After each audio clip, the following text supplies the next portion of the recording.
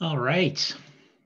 Welcome to the Afternoon Rising Economy Conference panel, and one I've been looking forward to for the whole month, titled Indigenous Intellectual Property and the Story of the Cowichan Salish Sweater. This session is part of the third annual Rising Economy Conference and is just one of more than 20 sessions focused on the future of where we live and work in this wonderful city and region, and gaining clarity in a time of discord and incredible disruption. My name is Tom Gerazinchuk, and I'm the publisher of Capital Daily, which is Victoria and the South Island's largest news source. If you're not already one of the 55,000 citizens who wakes up with Capital Daily 7 days a week in your email inbox, make sure to subscribe today at capitaldaily.ca.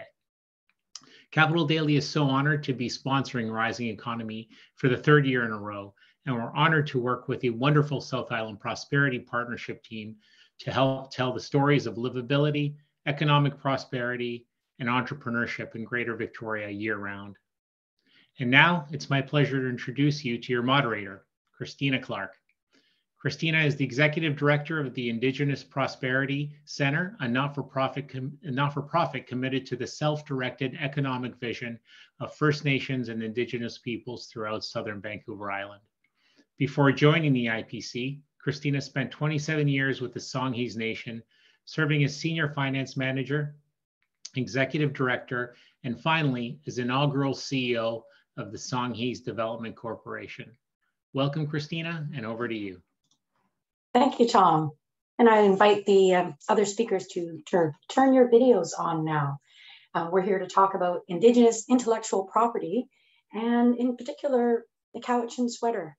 I think many of us from this region are very familiar with the what we now know as a Cowichan sweater, but what do we really know about it?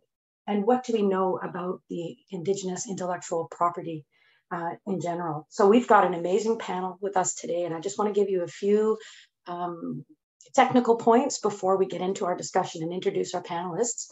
We're going to be going about halfway through the conversation before we start accepting questions, and you can put your questions through the Zoom Q&A below the video.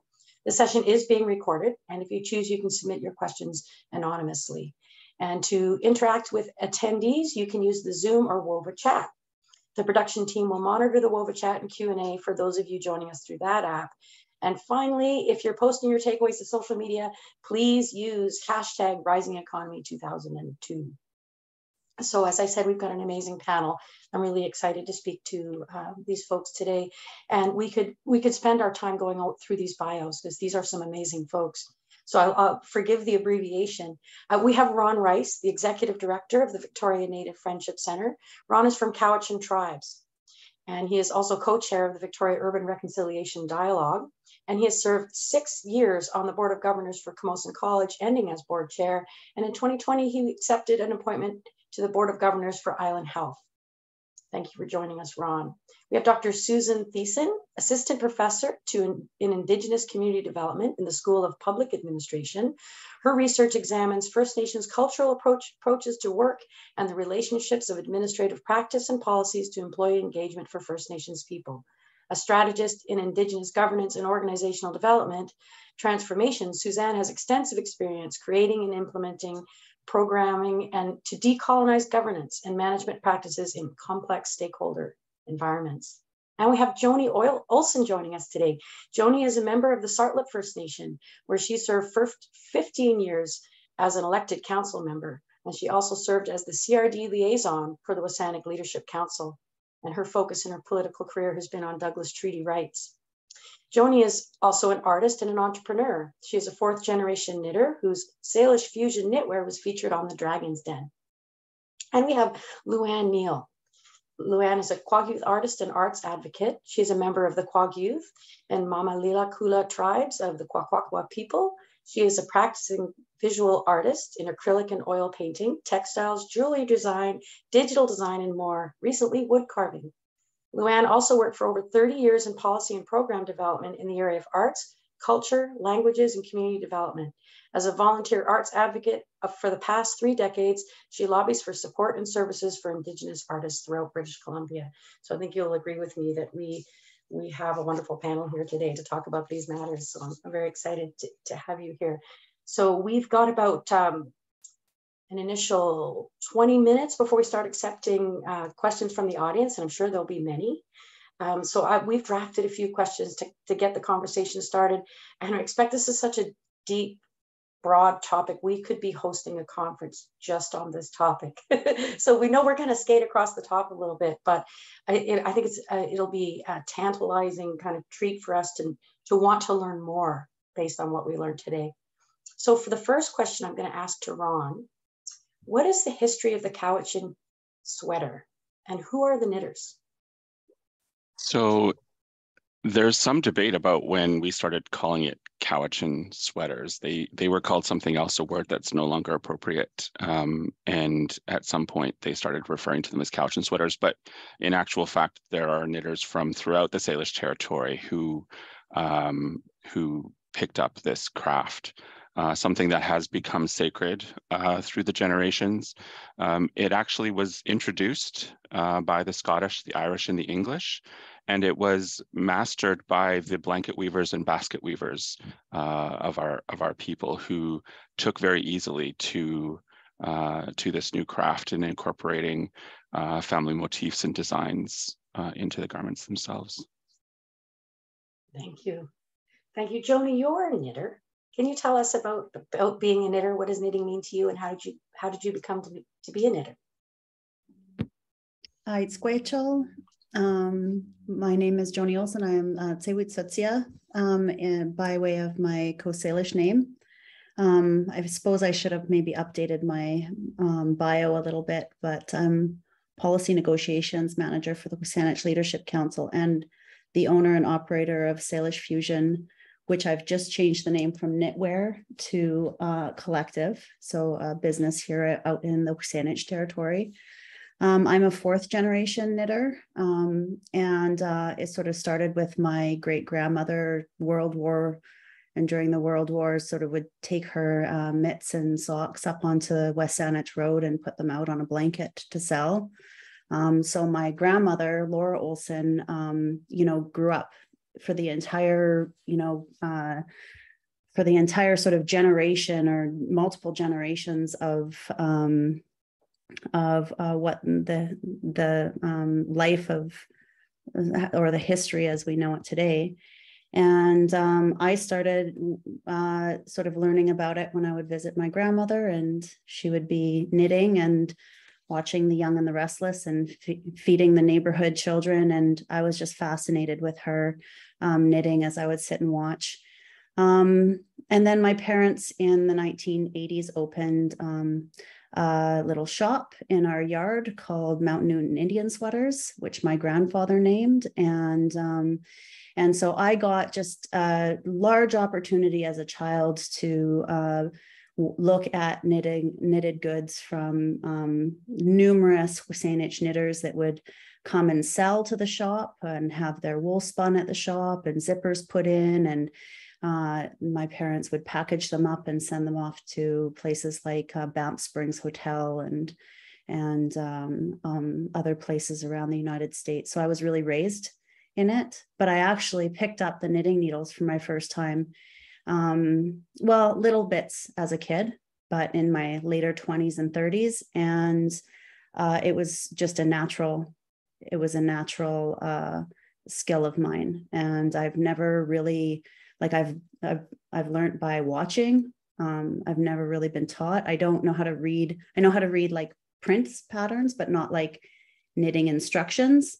And like my grandmother, I love innovating. So, I remember her knitting, she wanted to knit a baseball cap, with the brim.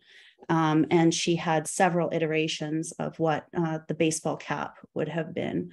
And so I started, which is what the fusion is. I started sort of felting some of the products and sort of modernizing them in a way, I suppose, and have created sort of my own take on it, but still very much knit that sort of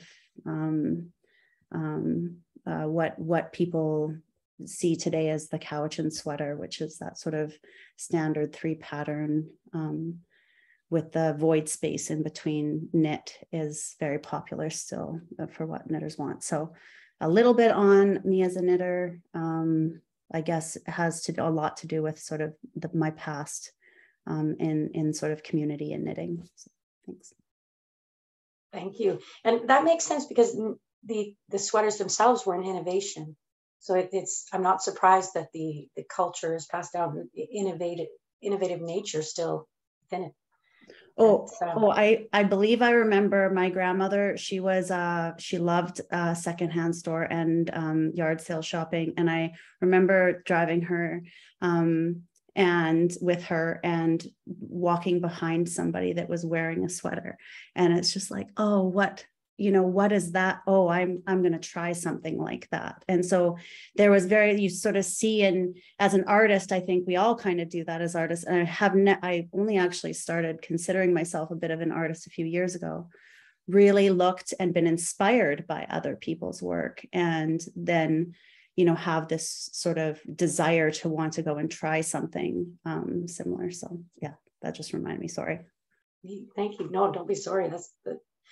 That kind of fascination about how the artist mind works, and that's where innovation comes from.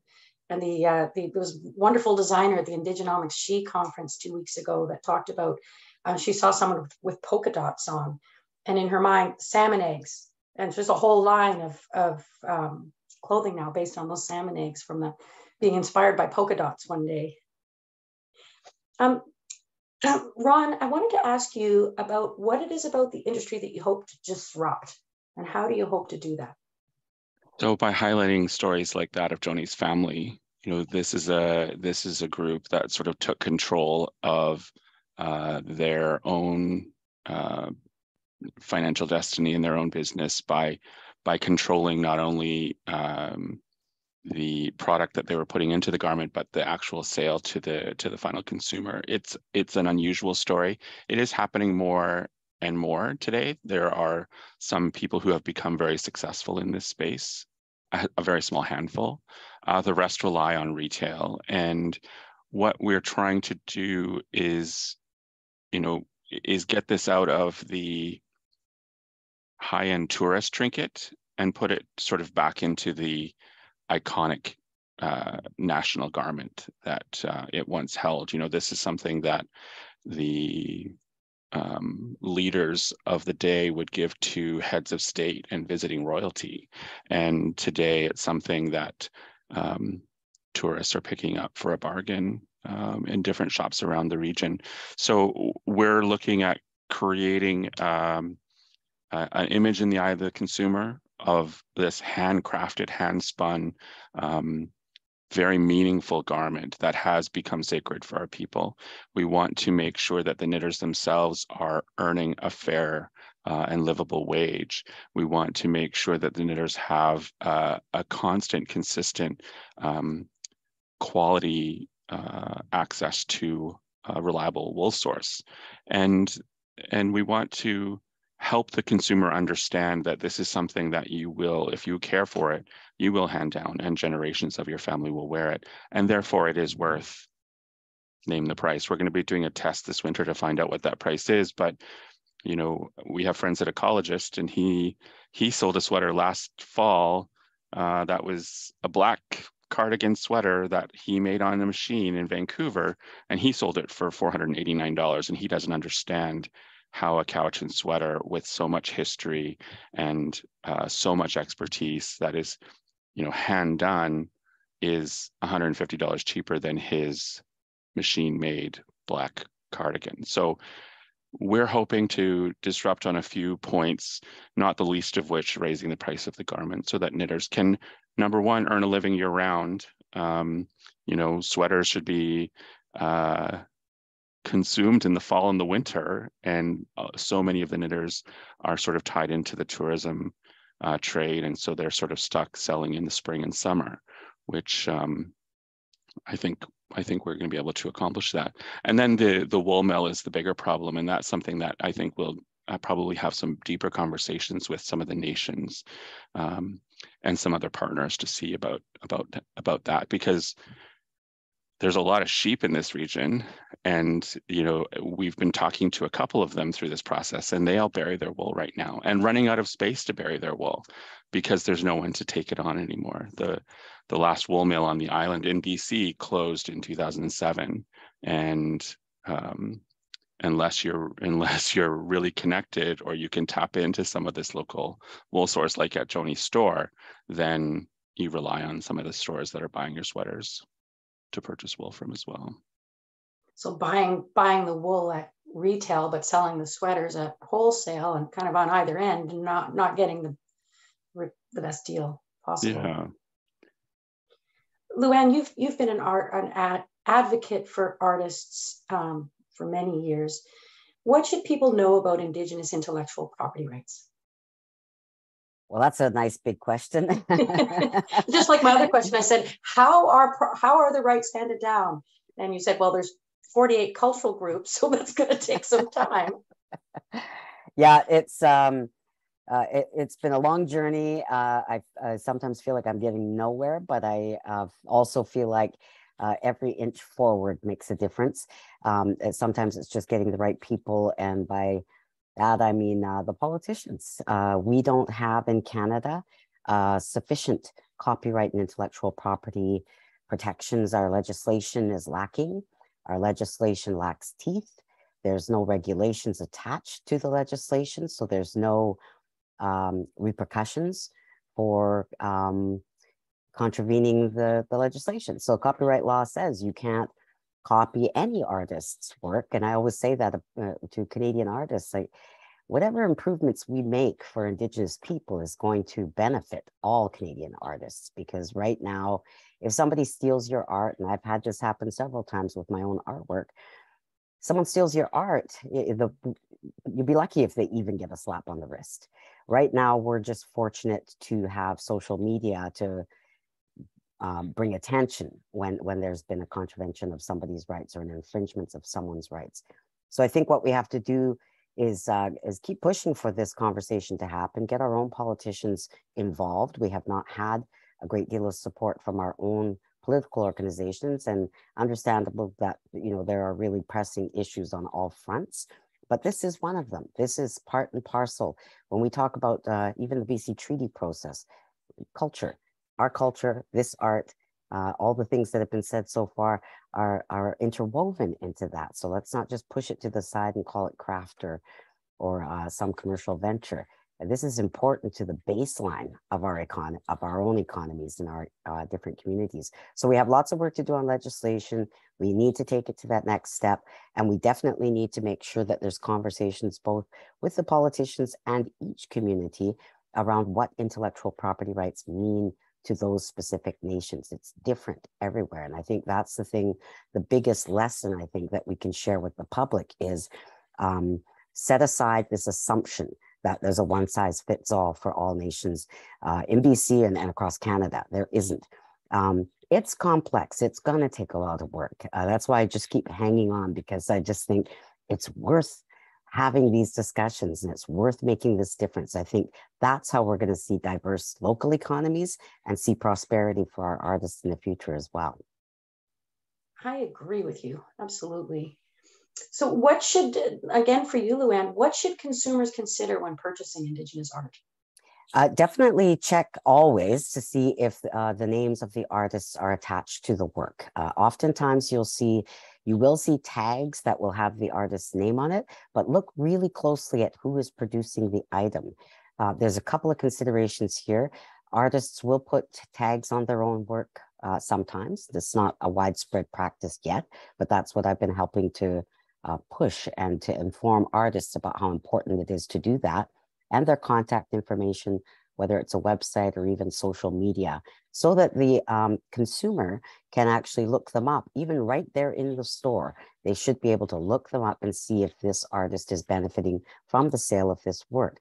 Oftentimes what happens is artists, because of the lack of channels available, will do limited licensing agreements with larger companies. And these larger companies might pay them 5% royalty. when the standard, and there isn't a given standard, but the general standard starts at 15%. So an artist is lucky if they get as much as 5%. What I've heard artists say is they might get 2% is kind of the going rate. So if it's just pushing the artist further into poverty by buying this thing, reconsider that. I'll also ask the shop owners if they can point you towards items that were brought in directly by the artist and sold, and that is going to benefit the artist directly. The other thing is there are a few shops in many of our different tourist locations that are owned and operated by Indigenous people. And also consider, if you like something that you see in the shop and you don't need to buy it this exact moment, get a picture of the artist's name, because most artists have turned to online sales, and you can buy directly from the artist. Not only can you buy what you've seen in a shop, but you can usually custom order something in particular. So lots of different options that weren't there 20, 30 years ago. When I started working in galleries when I was in high school, there were only a few shops that had authentic pieces made by Indigenous people, no mass-produced works at that time. But we're really into mass production now, and it really blurs the issue a lot. But you can always contact the artist directly. It's really helpful. I made notes myself on some of those. Christmas shopping coming up, hey? Yes. And I think a lot of it is on us. I mean, well, we need to push the government to make changes, but consumers, when we purchase, we need to be paying, just like orange shirts. There were lots of orange shirt sales, and you needed, and social media was excellent for reminding people to pay attention. Who's producing the shirts and where's the funding going to? If I could share one last thing, I worked on an initiative a couple of years back, about 5 years ago, with Shane Jackson from Seashelt, and he's in North Van now. But it was called Authentic Indigenous, and we were working to get authentic tag system that had 3 tiers. One, if it's directly made by the artist, all handmade, controlled by the artist, meaning if they did mass produce, they were in charge of that. That was a tier 2. And tier 3 was these licensing agreements. The trouble with that whole system was not that the system wasn't a good idea. Everybody loved it. The artists loved it. The galleries, the museum, gift shops, everybody wanted these tags. We couldn't get any funders to back us. And I mean, all we were doing was printing tags and getting them out for free to the artists so that they could use them, because here we were telling artists use tags, and then they'd have to go and expend the money. And so we were looking for a consistent look and something really quick that a tier 1, tier 2, tier 3, that the consumer would know just immediately when they saw that number 1, they knew it was a handmade original. So I think that as consumers, as citizens, if advocating and reminding your MLA, remind your MP that we deserve as much support from the policy initiatives they do and the program initiatives they do as anybody else. This was not an expensive initiative. It would have taken, comparatively speaking, pennies a day to support this initiative and completely change the way consumers got to see our products. Yeah, and I remember that initiative, and I didn't realize why it languished, and it's really unfortunate because it got me thinking about, sometimes it is okay to buy a manufactured good, but you need to know who's being compensated for the design, plus are there royalties for the work? Mm-hmm. I manufacture my own greeting cards, and I work with local printers. I keep the money local. I use Indigenous suppliers wherever I can, and so I had a lot of tier 2 items. And it would have made such a difference, and it did make a difference. The summer I got to put my tags on my tier 2 products, it changed the way my work got out there, and it also opened up new doors for me to collaborate and do licensing agreements on other products. So it doesn't just make the opportunity for direct sales, the opportunities for artists to get invited to residencies, to be part of exhibits. There's so many other things that artists can do to share their work out there in the world and become partners with other entrepreneurs as well. Yes. Joni, I wanted to ask you a similar question. What can we do as consumers to protect knitters in particular from exploitation? Yeah, well, I feel like Luann covered a lot of it as she was speaking. I was like, yes, yeah, that's the answer to my question too. You know, I own a company who, you know, we're working on artist profiles at the moment in time.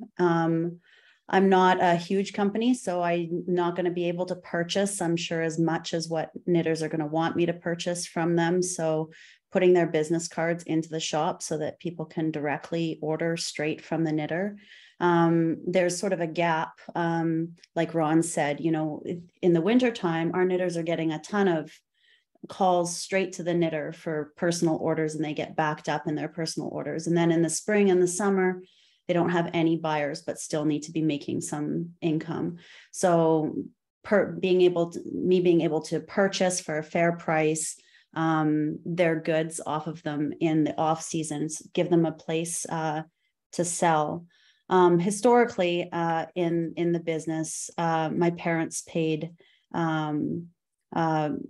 I think 30 or 40% more than what Sasquatch was paying for a sweater. So that's always on my mind is, you know, if in that busy season a knitter brings me their sweater to sell, I'm not going to look to make any money off of their sweater. They can sell it in my shop. I'm not looking even for a commission.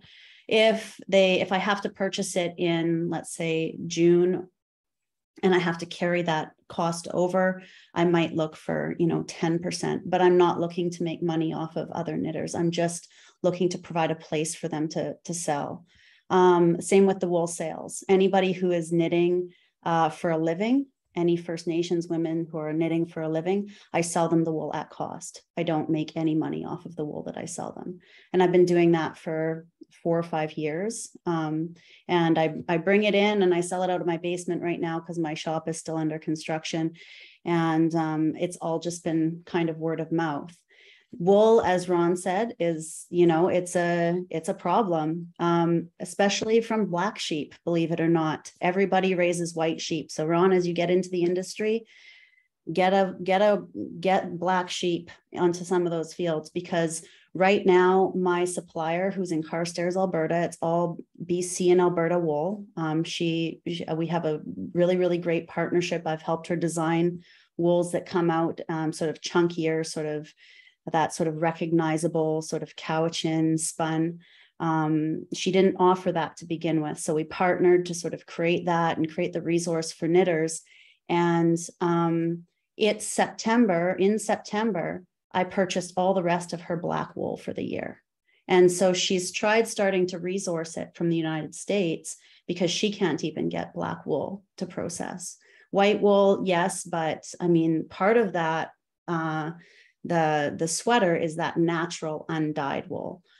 So we could get dyed black wool, and then if somebody washes their white sweater with a black print, it becomes kind of a gray sweater. So answering some of the wool questions, you know, is for me as a business owner, not just a knitter, is so that we're not exploiting knitters before they even get their product to be sold.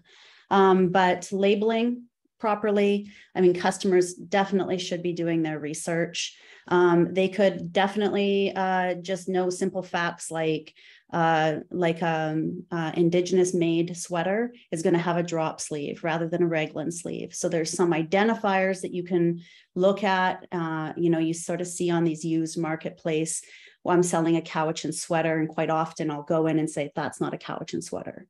I can tell just by looking at it, it's not a Cowichan sweater. And they'll say, oh, I'm sorry. But, you know, just educating people on what it actually is, making sure that you are buying direct from the knitter as often as possible, asking stores about their knitters, like making them answer to those questions, and then shopping from Indigenous like owned places is also a good idea. I'm not here to promote myself, but artist profiles are very important, very important. So I've always labeled my goods, and I've always labeled goods that I've sold for other people also.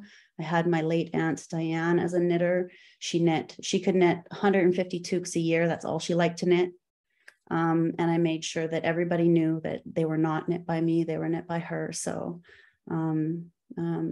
yeah, so I think that just asking those questions doing your research and sort of knowing some identifiers of what you're actually out there looking for is really important too, because there's some really simple ways of telling also. Great, thank you. We have so much to learn. And that really brings us to Dr. Thiessen, to you. And while I ask you these questions, I invite the audience to think of your own questions and start typing those into the Q&A, so we can learn as much as possible in the time that we have with this panel. So Suzanne, what does intellectual property research look like from an Indigenous perspective? How is it different?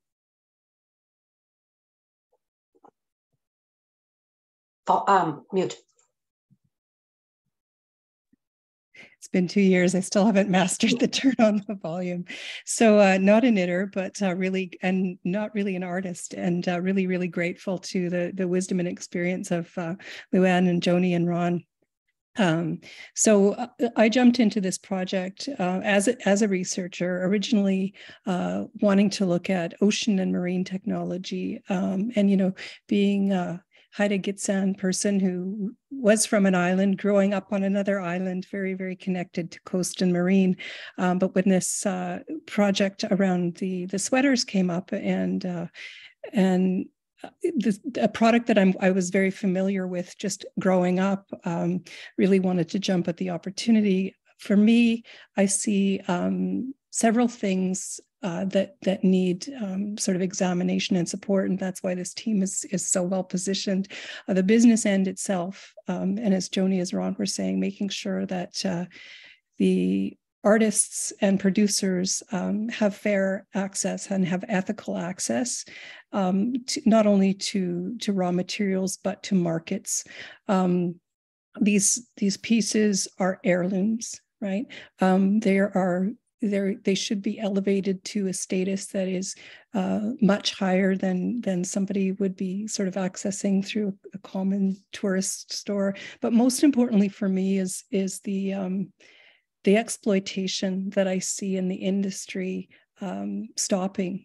And, we see designers, contemporary designers, and I probably can't say them, but I think people are aware they're out there. You see the ads on Facebook, you see them in department stores where our work is being completely copied and exploited, and that's just wrong. And as Luann was saying, there's no real place in Canadian law for that to be addressed and stopped. And I think the problem is that these laws weren't written to protect Indigenous people or communities. These laws were written for other purposes. And I think now as well, if you consider human rights, even outside of intellectual property law, human rights and Indigenous rights as human rights, there's a connection there that isn't being recognized in the law either, and it's problematic. So I think through, work, my job is basically to listen and to share the stories and share it in a way that will give weight and add tools for the knitters and anybody who's supporting the knitters to convince government, to convince the lawmakers that policy needs to shift and there needs to be protections. The system that Luann is describing would work very well, but again, that needs to be supported, and it also needs to have legal backing to it. So the research just kind of adds that support to a different audience that maybe hasn't had an opportunity to be heard yet, or has been, but it might be in other areas. So there's lots of information and a whole group of probably lawyers working on intellectual property, but very little from an Indigenous lens and an Indigenous perspective. And this project, because it's localized to the island and Coast Salish, probably stretching down across not only Canadian recognized jurisdictions, it's localized. But it can be, others can learn from it. Others can learn from the stories and the experiences that the knitters are having here and their successes. So does that answer your question? It does. And someone answers the next question too, in that how might your work that you're doing collectively focused on knitting be of value to other Indigenous artists or textile producers? Okay.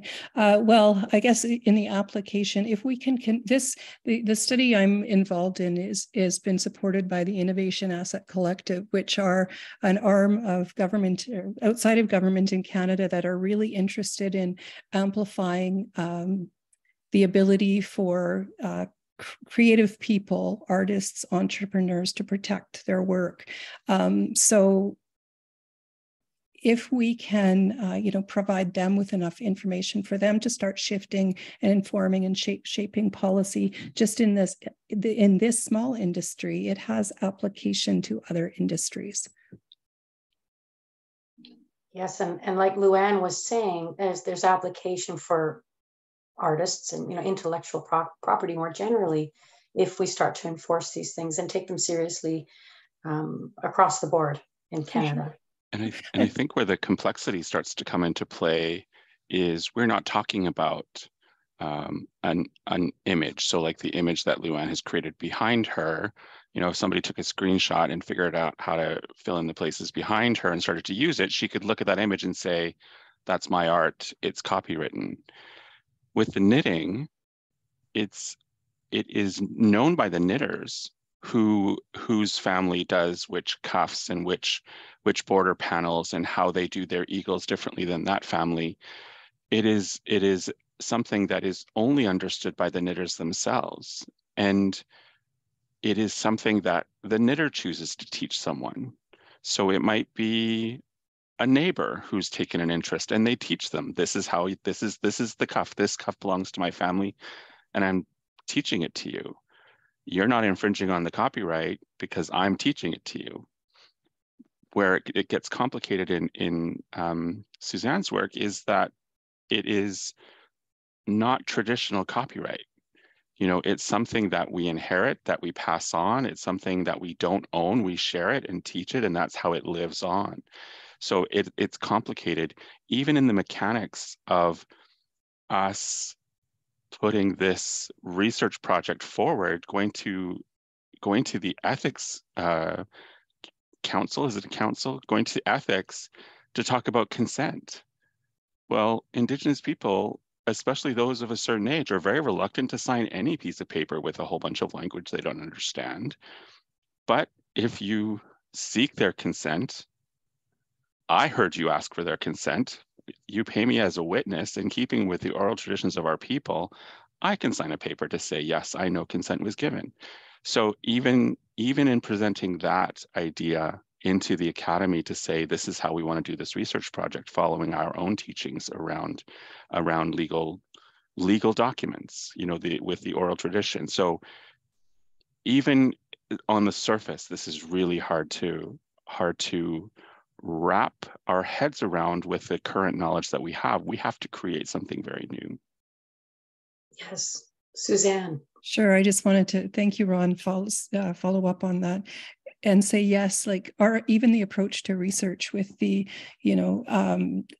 that's also a disruption. And though it's just a small disruption, it's one small study, it sets a practice into place. And then from that practice, there's a ripple, and others can then do the same. And it strengthens, not that we need to have our legitimacy strengthened, but it strengthens it throughout the system that we're dealing with, that we have to navigate. Yeah, the idea of witnessed oral agreements. Yeah, it's an innovation for the university. It's an innovation for them to use ancient wisdom as a new old way of doing things. I think too, maybe if I could jump in and as Luann and Joni were talking about, that's also it's a disruption, but it's also an innovation as well. So, I mean, I'm inspired by the work of the artists, and I'm also really inspired by the strength of community, and the fact that, most of the knitters are women. Most of them have been doing this for many, many years to support families. And I think that's a real strength too of the work and also of the art. Yes. We have our first question from the audience. This one is anonymous. And I'll ask the question and perhaps someone can volunteer to answer it. Many small businesses choose to not file patents simply because it's very expensive to defend, even when a competitor steals IP. What are the alternatives for Indigenous artists and entrepreneurs where legal aspects just aren't feasible? Can we elevate the brand of Indigenous authenticity as a strategy to increase their profit margins and access to markets as an alternative to simply trying to protect? Luann? Well, I spotted that question. I thought, ooh, I want to say something about that. You're right. I looked into copyright because I was going to follow all the rules and see how far it got me. And then I just wasn't willing to spend that kind of money.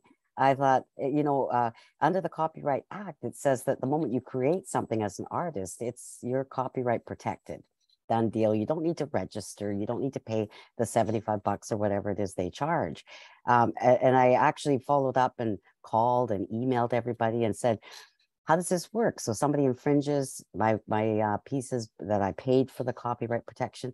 And they said, oh, well, we'll just provide you with a certificate validating that you did register it. And I said, well, then who pays the court fees? Who hires the lawyer? Do I have to pay for all that? So what this person's remark is so accurate, it's very expensive. And in the end, usually doesn't result in the artist making anything back. You set a new precedent and then it goes nowhere because, so it's a little bit of a vicious cycle. I think what we need to do, and it was something Suzanne said, reminded me that this is a time in BC especially that we become very aware and not try to ignore the fact that we have the UN Declaration on the Rights of Indigenous Peoples, and in BC we have the Declaration Act. So every government agency, every Crown corporation is required to map out exactly how they're going to align with the UN Declaration. I think that what that means is that gives us a little step up in BC in particular, to start figuring out things like those tag systems, things like the discussions, like real meaningful formal discussions, so that we're going to get somewhere, defining what we mean by intellectual property. I think about with the Cowichan sweaters, with my own designs from my own territory, which is the Kwakwaka'wakw, those form line designs are pretty obvious. You know, you can't look at designs like this and say that came from the interior. This came from the coast. It belongs to us. It's always belonged to us. I've heard people say, you know, our designs are sacred, and there's a group of designs or a sphere, I suppose, of each tribe recognizes which designs are sacred, and that the artists keep those for the community itself. And then we're starting, and we have been in modern times, been deciding amongst ourselves and sometimes individually, what do we share publicly? Those become, I think, in the artist's copyright, the artist's individual IP, when you think about it in the Canadian context. There's a big gap between that. There's a gap between all of that history, how form line design came to be over a millennia, and what we use it for now. And there's nothing right now that defines all of that. So I think the UN Declaration and the Declaration Act for BC are an amazing opportunity for us to get voice. I think that where it needs to start is our own communities really need to get vocal, need to get together. I would love to see some of our artists come together. I'd love to have it happen next summer when we can be outside and safe, and have some discussions, like real pointed discussions about what we're going to do. If we leave it for government to figure it out and define it, I've been waiting 35 years, got nowhere. So I think we need to have our own discussions, decide what we want, and we'll put something on the table for the politicians can respond to what we put on the table. That might be something that the Indigenous Prosperity Center could help with convening, bringing folks together and then helping to amplify the information that comes out of that. So definitely be asking the committee to consider that important work. So now people are probably intimidated by the quality of the first question. Any question is a good question. Well, one of the things that we weren't sure whether we'd have time to talk about, but I'd like to ask you about, Ron, is there a documentary in the works on this topic? There is. So this project has spun off. Every time we say something out loud about it, somebody else comes up with an idea on how to connect with it. And that's how how SIP and Suzanne got connected to this was I was just having a conversation with the new CEO, and it was just as we were standing up and putting our coats, and oh yeah, this is what we're working on, and now we have this research happening. The documentary came about. We were saying we should do a 1 minute, 2 minute, 3 minute video that people could link to on a website or something, trying to understand, you know, the history and our connection to this garment and the art that is attached to it. And my friend Renee from Ecologist said, well, let me introduce you to the producer from Ecologist Films, and we'll set up a meeting and we'll figure out when we can shoot it and figure out how much it's going to cost. And, you know, we're thinking $5,000 or $10,000 for 1 or 2 minutes. And we went from confirming a meeting on one afternoon to meeting the next evening. And the gentleman came in 10 minutes late, drops all of his bags on the table and said, I have an update. And he said, I'm late because I answered the phone as I was leaving the door, and my friend from CBC has just had a documentary pull out of a series that they're airing next year called Absolutely Canadian. And do you know anything that could fit into this criteria, a documentary about something that's made in Canada? And he said, well, I'm on my way to this meeting. What do you think about this? And she went, perfect. Send me 2 pages and we'll answer right away. And so he said, should I send 2 pages? He did. They answered right away. So they've given us a licensing agreement.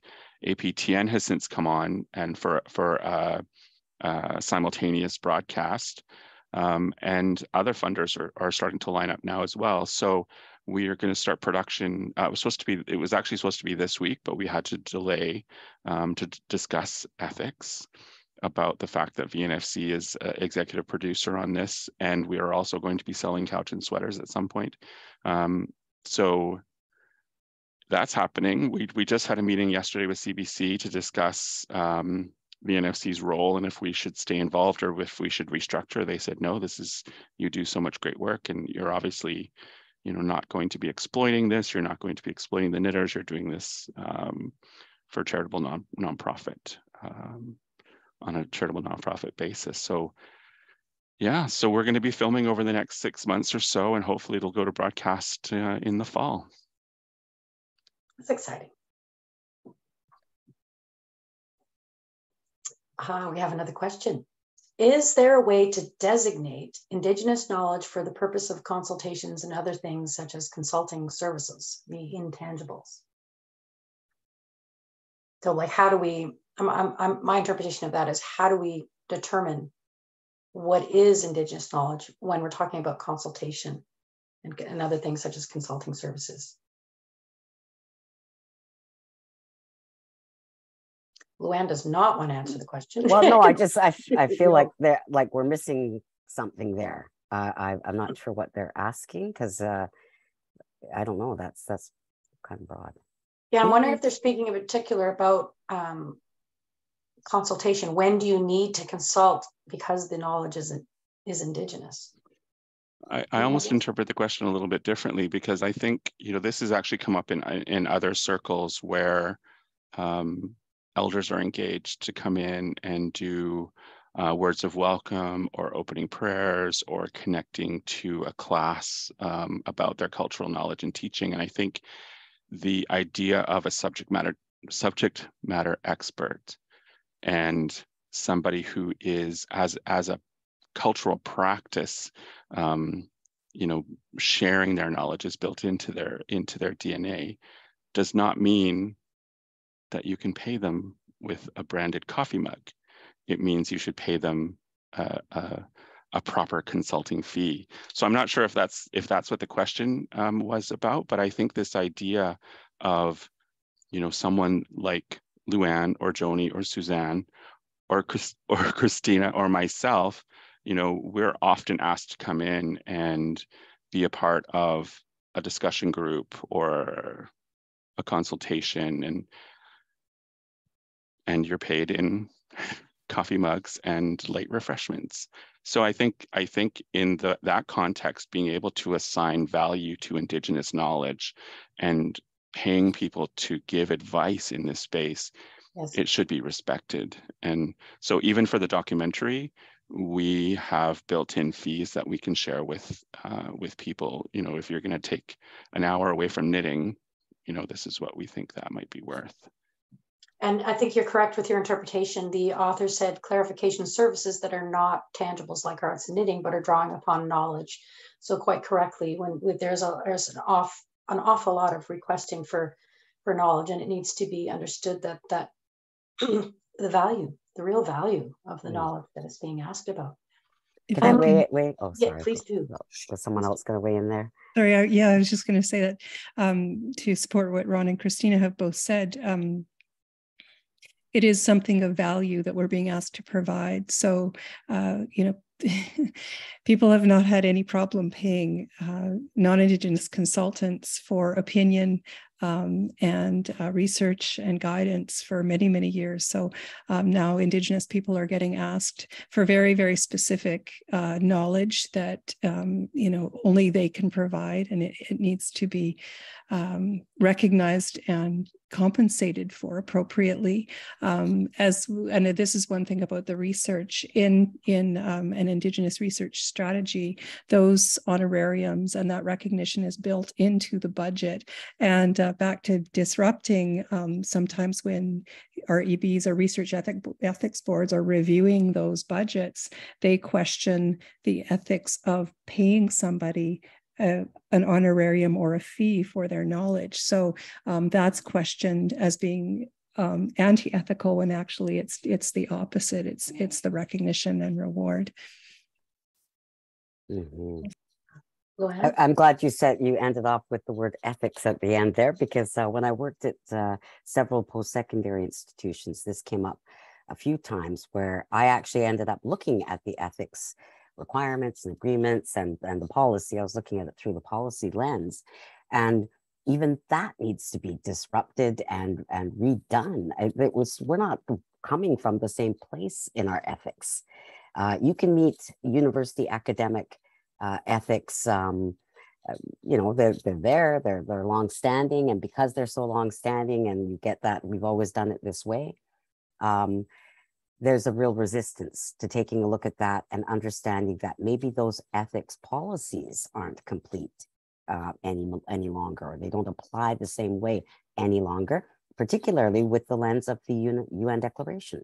So I think that to the person's question, the question almost is the cart before the horse now, because we have to back up a couple of steps here and talk about whose ethics are we talking about. From our community's perspective, you share intellectual property. It's not so that you as the researcher can, just because you paid an honoraria for the person's time, doesn't mean you now own the information. And this is what we get with visual artists. I bought your painting. Why can't I reproduce it on t-shirts and sell it for, you know, for my own profit? Well, you didn't buy the copyright. You just bought the item. So I think across Canada, really North America, there's a real lack, and this is something I've recommended over and over again to the Department of Canadian Heritage, because I think they're partially responsible for getting more information out there to citizens to understand. Yeah, there's some very distinct lines here around ownership and usership, and social media blurs that a lot.